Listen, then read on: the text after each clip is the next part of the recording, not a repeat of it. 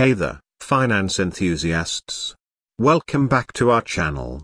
Today, we're excited to share with you some exciting news from the world of Iraqi economy. If you're new here, don't forget to subscribe and hit the notification bell to stay up to date with our latest videos. The Iraqi dinar has been a subject of huge theory and conversation in monetary circles, especially among financial backers expecting a significant expansion in its trade rate against other monetary forms to give setting. The Iraqi dinar has generally been a money with a low swapping scale to a great extent due to many years of financial flimsiness, sanctions and international variables influencing Iraq. Notwithstanding this, there have been diligent bits of hearsay and convictions among some financial backers that the dinar could go through a revaluation, a huge expansion in its worth comparative with different monetary standards, especially the US dollar. The entry recommends that there are confusions and falsehood flowing with respect to proclamations made about the clamor's likely revaluation. The speaker explains that they have never expressed authoritatively that there won't be a reconsideration, rather they accentuate that any potential revaluation could not happen in the way or time period that certain individuals expect. This subtlety is vital in light of the fact that it features the speculative nature of such forecasts. What's more,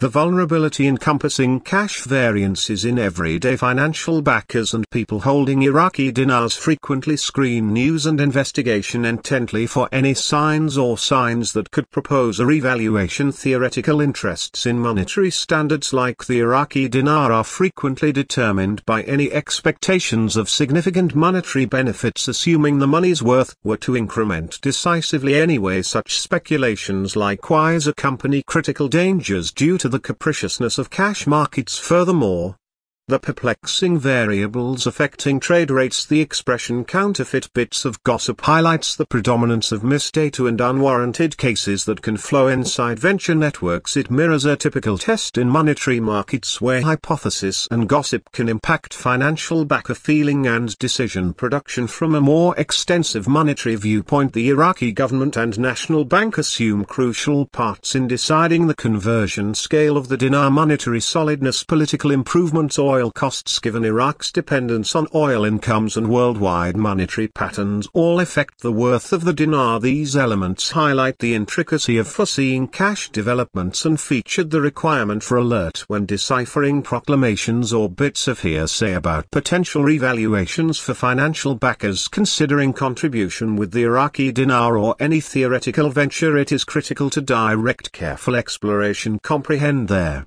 gambles included, and look for guidance from monetary specialists. While the chance of a cash revaluation might draw in consideration, it is fundamental for approach such ventures with a reasonable point of view, thinking about both potential gains and the intrinsic volume instability. What's more, vulnerability of cash. All in all, the section cited mirrors the speaker's work to explain their position on the Iraqi commotion's possible revaluation in the midst of progressing theory and deception. It highlights the significance of decisive reasoning and cautious thought while assessing speculations in light of dubious future results like cash revaluations. Understanding the intricacies of money markets and the factors affecting trade rates is fundamental for making informed monetary choices in a worldwide economy described by fluctuating monetary forms. Furthermore, various financial powers I trust the given point-by-point clarification ought to give a more clear comprehension of the monetary changes occurring in Iraq. In the event that you really want further elaboration on the particular focuses or have extra inquiries, kindly let me know and I'll be glad to help you further.